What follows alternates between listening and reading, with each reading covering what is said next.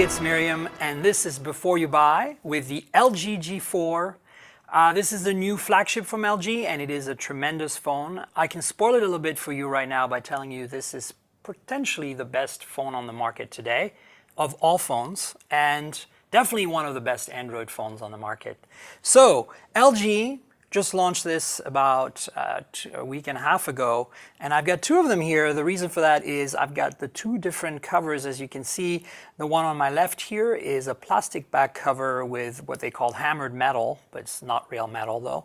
And the one on my right here is actually a real leather cover with some really cool stitching, and it feels wonderful.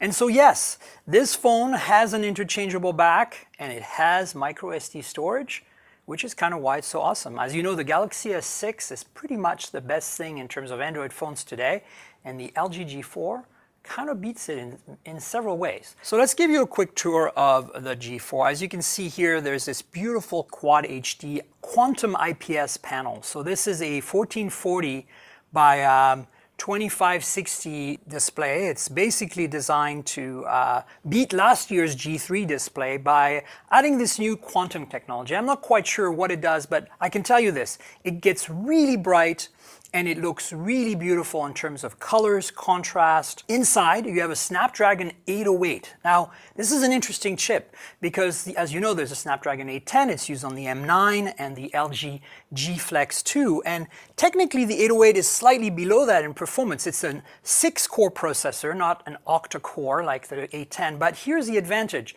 It's a little more power efficient, and you get about 95% of the performance. There's also 3 gigs of RAM, 32 gigs of built-in storage, and as I said, a micro SD card, since the back cover is removable, and the battery is also removable. It's a 3000 milliamp hour battery. But here is what I'm really excited about. You're gonna say, well, so far so good, but the camera, oh, the camera.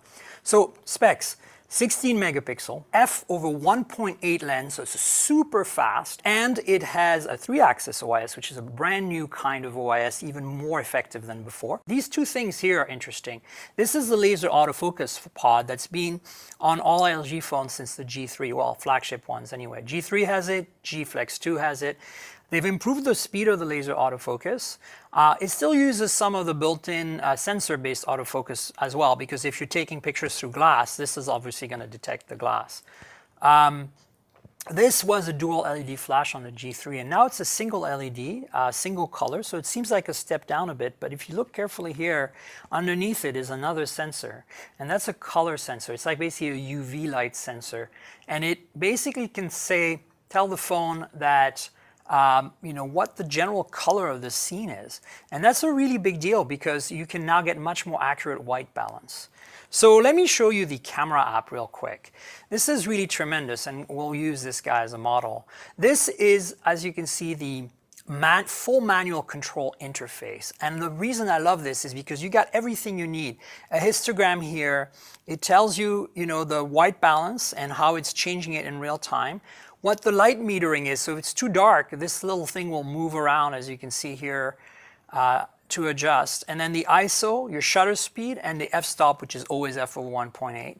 And you can set everything manually. So if you go in here, you can set the ISO, you know, say I want to get 200, so it's going to get a little darker. And now I can set my shutter speed, so you can fully manually adjust the shutter and ISO. You can also manually adjust the exposure if you want to do it that way instead of doing it with shutter speed and ISO. And then finally you get manual focus, and then the white balance. Full manual controls is tremendous. Notice there's another little thing here. It's the raw JPEG setting. JPEG and JPEG plus RAW. Now if you don't want to deal with this because you just want to give it to your grandma so she can just shoot a picture by tapping, you know, the screen, there's a simple mode. And then there has in auto mode, which is a little more, you know, gives you the controls for video and all that.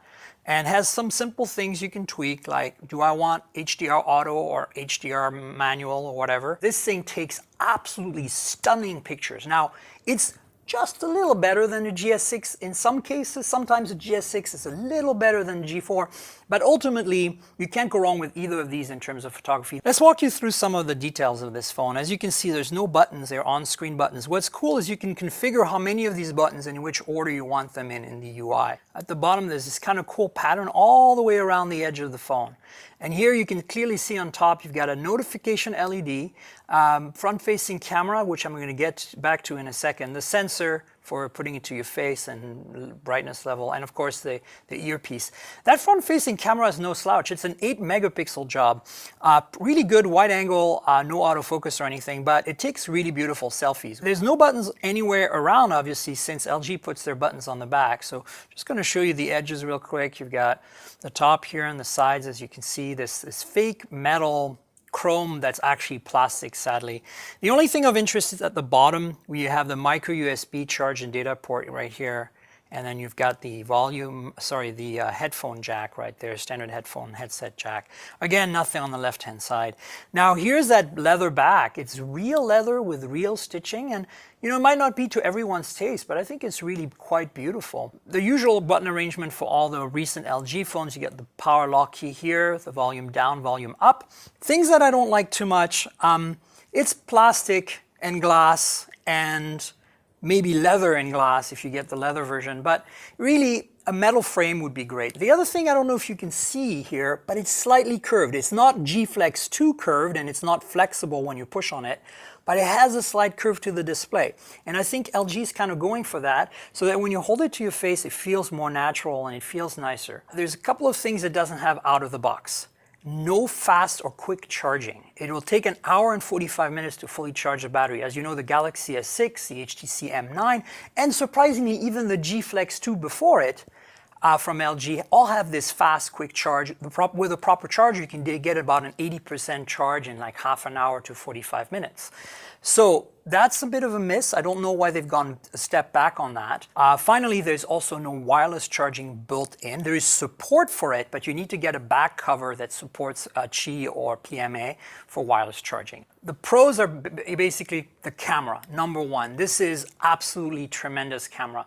The display, incredibly gorgeous. Performance, the speed of this processor, even though it's an 808 and not an 810 and it seems like a step down, it is just so fast and beautiful, nothing lags, and I love that about this phone. And then, you know, of course, some people think this is not really a big deal, and I personally can live without it, but having an interchangeable battery and micro SD support and different backs makes for, I think, a better phone in terms of a flagship device. The cons, as I said, they're very minor.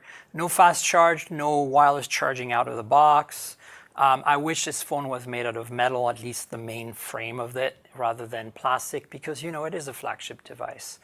So that's it, the LG G4 here on Before You Buy, a tremendous phone. I really cannot recommend this phone more. Go get it.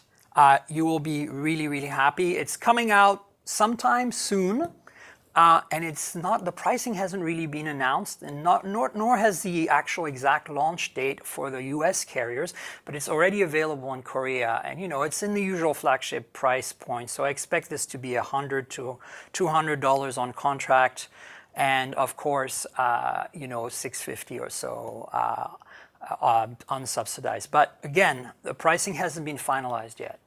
So again, this is Miriam for Before You Buy with the LG G4, tremendous Android phone.